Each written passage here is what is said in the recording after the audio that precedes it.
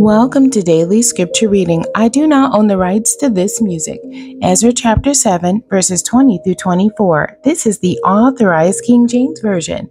And whatsoever more shall be needful for the house of thy God, which thou shalt have occasion to bestow it out of the king's treasure house. And I, even I, Artaxerxes the king, do make a decree to all the treasurers which are beyond the river, that whatsoever Ezra the priest, the scribe of the law of the God of heaven, shall require of you, it be done speedily, unto 100 talents of silver, and to 100 measures of wheat, and to 100 baths of wine, and to 100 baths of oil, and salt without prescribing how much.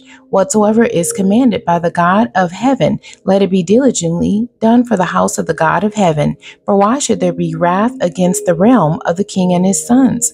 Also we certify you, that touching any of the priests and Levites, singers, porters, Nethinims, or ministers of this house of God, it shall not be lawful to impose toll, tribute, or custom upon them. The end. God bless you, and thank you for joining me today.